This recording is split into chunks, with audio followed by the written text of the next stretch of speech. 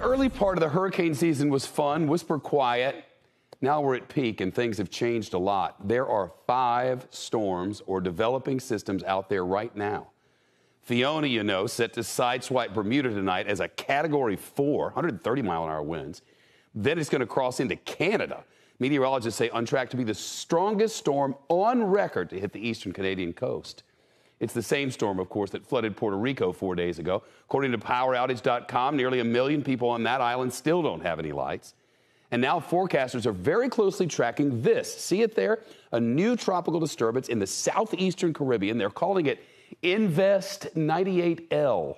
The chance this develops into a powerful hurricane is growing by the day, and the spaghetti models here suggest what will likely become Hermine could very likely impact the United States. Meteorologists predict the storm could head into the Gulf of Mexico by the middle of next week. Now, that's a problem because the warm water there, it's hot water, is like rocket fuel for the storms. And because the Gulf is critical for America's oil supply, dozens of oil refineries dot the coastline. It's the primary offshore source of oil and gas.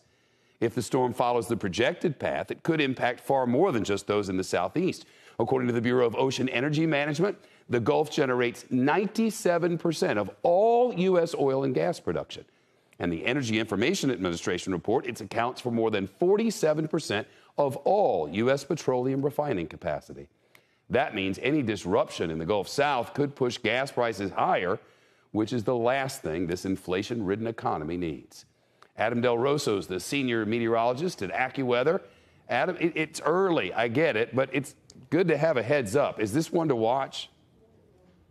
It most certainly is. Anyone with interests along the Gulf Coast of the U.S., you need to pay close attention to this storm.